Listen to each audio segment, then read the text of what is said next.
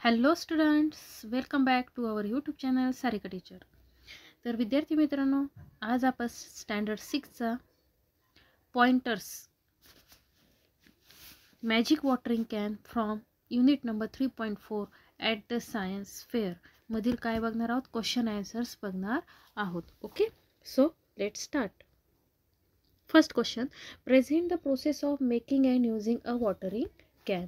First question बघा काय की झाडांना पाणी घालण्याची आणि डब्याची कृती आणि त्याचा जो उपयोग आहे याची प्रोसेस तुम्हाला सादर करायची आहे, प्रेझेंट करायची आहे. Question 2, complete the following sentence in at least 2 different वे. पुढील वाक्ये 2 वेगवेगळ्या पद्धतीने पूर्ण करा. त्यातील first sentence, I was very careful not to harm the newborn puppies. Second, I was very careful not to touch the live electric wire. Next, B, would you like to take part in our drama? Second, would you like to join our cricket team? Okay. Now next, question number 3. Read and translate the following sentence. पुढील वाक्य वाचा आणि त्याचे काय करायचं, भाषांतर करा. I love to water my plants and my plants love water. मला माझ्या झाडांना पाणी घालायला आवडतं आणि माझ्या झाडांना पाणी आवडते. Here water is use first as a verb and then as a noun. First जे वॉटर आहे ते ॲज अ व्हर्ब म्हणून वापरण्यात आले आणि सेकंड जे आहे ते as a noun. Find other word that R use as known as verb. असंच तुम्हाला फाइंड करायचं आहे की काही वर्ड्स तुम्हाला फाइंड करायचे की जे as a noun and as a verb म्हणून दोन्ही यूज होतात. Answer is talk, sleep, call, place, throw, catch, jump. तर एक एक्झाम्पल बघूया. टॉक, टॉकचा नाऊनचं एक सेंटेन्स बघूया टॉक या वर्डने आणि verb. Okay, noun, a principal gave a nice talk on the value of sport. यामध्ये टॉक हे काय, noun. Next verb, I talk to him for a long time. या ठिकाणी जे टॉक आहे ते ॲज अ व्हर्ब म्हणून इथे वापरण्यात आले. नाऊ. नेक्स्ट क्वेश्चन बघूया. Question number 4, from pairs right a set of step by step instruction for.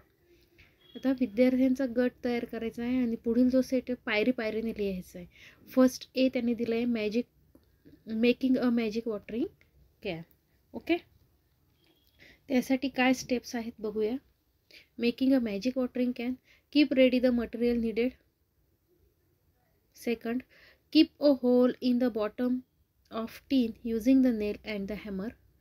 And third, take the lid and make many holes in it. Be careful not to hurt yourself. Okay, याच्या step by step याच्या पायऱ्या आपण इथे लिहिल्या आहेत. Now next बी question आहे, using a watering can. Watering can use करण्याचे जे काही पायऱ्या आहेत, स्टेप्स आहेत ते तुम्हाला लिहायचे आहेत. Put a finger on the bottom hole. Second, fill the can with water. Put the lead on the tin and turn the tin upside down.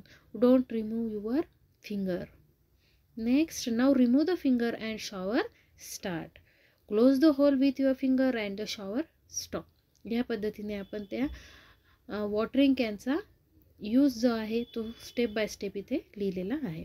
Now next question, with the help of your teacher and parents collect other simple science experiments and to present at least one more experiment. तुमच्या शिक्षकांच्या किंवा आईवडिलांच्या मदतीने सोपे विज्ञानाचे प्रयोग तुम्हाला काय करायचे, जमा करायचे आणि त्यांच्यापैकी कमीत कमी एक तुम्हाला प्रेझेंट करायचा आहे. तुम्हाला तो काय करायचा आहे, तिथे सादर करायचा आहे. Next last question, prepare a poster on your magic watering can. मित्रांनो, तुम्ही पाणी देणारा जादूचा डबा कसा बनवला आहे याच्या कृतीचं एक पोस्टर तिथे तयार करायचं आहे. म्हणजे एक तुम्हाला तो डब्याचं एक चित्र आणि तो कसा तयार केला असं एक पोस्टर तिथे बनवायचं आहे.